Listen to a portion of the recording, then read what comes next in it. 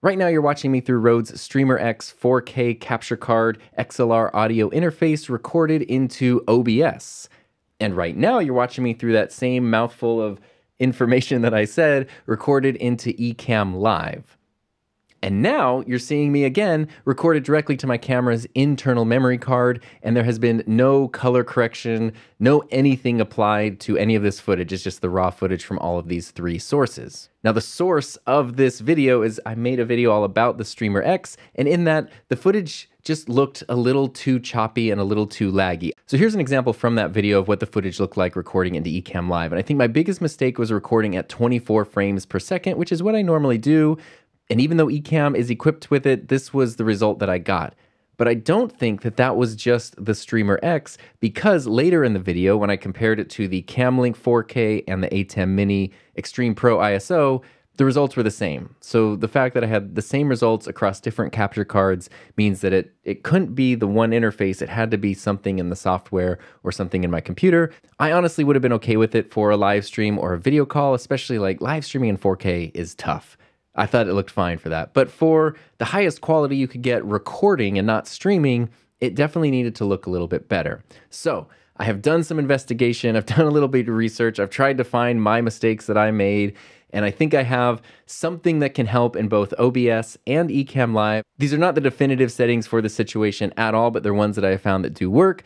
Please, if you have any advice or any tips, or you want to share your settings, please feel free to do that, because I think that will be really helpful for everybody. So right now I'm recording into my M1 Max MacBook Pro, and I'm recording simultaneously to Ecamm and OBS. So it has both applications open. And the good news is these settings actually work on the M1 Mac Mini, my base model M1 Mac Mini, the cheapest, least powerful, oldest Apple M1 computer that there is. These settings work there too. The reason I'm not recording the full video there is because I don't have the hard drive space on that computer to record 2 full 4K raw unedited videos. So that's why I'm using the MacBook for that. But I think the reason that I didn't notice the lagginess in the video so much while I was editing it was because I did get a lot of lag and a lot of choppiness on the M1 Mac Mini at first. So I switched to my MacBook. It looked so much better. I was happy. I made my video. And then, especially after it was uploaded to YouTube, it didn't look as good as it should have. Fortunately, not only does it look better on the M1 Max MacBook Pro, but it also now with these settings works better on the M1 Mac Mini. In fact, I'll throw in an example right here so you can see that. This footage that you're looking at right now is being recorded into my base model M1 Mac Mini. This is Ecamm Live, and this right here is OBS, all through the base model M1 Mac Mini, and I'll just keep switching between these throughout this little segment here. The thing about this computer is I bought it in 2021, New Year's Day of 2021, and it is the cheapest M1 Mac computer pretty much ever, because it only has 256 gigs of hard drive and 8 gigs of RAM, but it is a pretty impressive computer. So point being, if you're using any M-series Apple computer with the Rode Streamer X, you should be able to get at least this level of quality, if not better, because your computer is more powerful. So I'm using the same settings that I used on the MacBook Pro, just with the Mac Mini. And again, the only reason I'm not recording the whole video in this, just to prove that it's possible, is because I'm running out of hard drive space. So that's just a very practical limitation of the tiny hard drive space on a 2.5-year-old computer. The biggest mistake that I made was recording at 24 frames per second, which I thought would be fine, and especially Ecamm Live has an option for 24 frames per second, but I think that was the ultimate mistake that I made, and that was really pointed out when I started poking around in OBS, and I realized OBS doesn't even really have, they have 24 frames per second, sort of, but they don't have a 23.98, which is the most common, like, North American NTSC signal that there is. It just goes straight to 30 or 29.98, and once I switched over to that from my camera into everything, that immediately helped. And then I changed a few other settings that helped along the way. So first and foremost, I went from 24 frames per second to 30 frames per second. That helped a lot. And then in Ecamm Live, here's my, infinite mirror of Ecamm Live right now. You can see I have stream size set to 4K, 2160p, 16:9, and 30 frames per second. And then I also did high quality video mode just to enable the highest quality possible. And then the other thing that I changed was over here in my camera effects panel. As you can see, I don't have any picture settings adjusted, but I do have this one right here that says use max resolution 4K. So for Ecamm Live, that's pretty much it. Now for OBS, which now the picture in the corner looks different because I recorded Ecamm settings with Ecamm, and now you're seeing OBS record OBS's settings.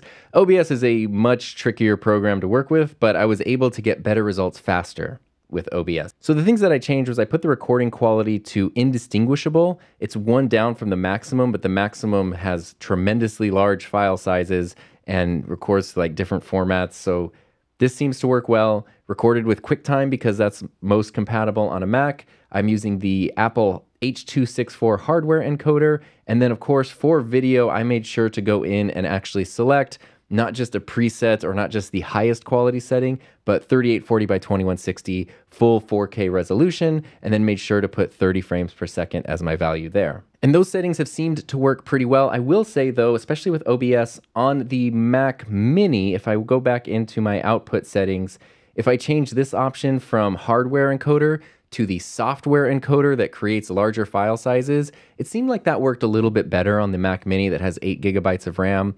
It was pretty indistinguishable, but it just seemed like that was getting better results. So I would recommend, if you're using a Mac, an M1 Mac, to maybe bounce around between those two settings and see what ends up looking the best for you. So hopefully that helps if you're using the Streamer X, or honestly maybe any capture card, to get smoother video quality in this software and with this equipment. 30 frames per second really does seem to be a key. I think the thing that I was so excited about with the Streamer X, one of the things was that it seemed like, man, this can just be like plug and play. Like you get this, you plug it in, you're done, and it's going to look good. And that's what I did. I got mine, I was using it, and it looked so much better than what I was using before that I was really happy with it. But when you compare it to internal, like this footage right here that's coming from the camera's memory card, to then what looked like a pretty good live stream, even though it was an upgrade in my streaming capture card quality, it was a downgrade in the video production quality.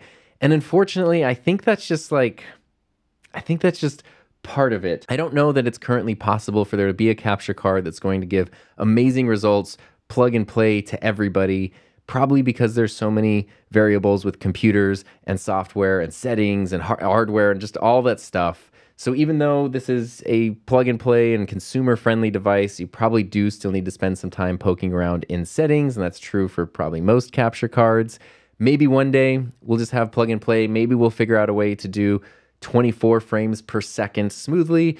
But until then, I hope this was helpful to get you at least up and running in a way that looks good and, of course, sounds good.